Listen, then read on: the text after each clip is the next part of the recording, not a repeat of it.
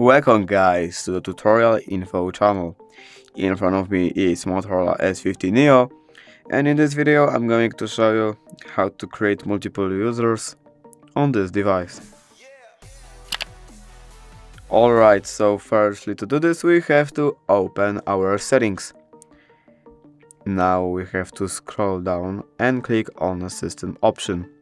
Here we have to choose multiple users, and we have to allow multiple users option by clicking this icon right here. Now we have to click add a user. Next, here we have to set a nickname for our new user, and we can set a picture, profile picture. We can set one of these, or we can set one from our photos. I'm gonna set this one. And basically that's it. If you did enjoy this video, leave a like and subscribe.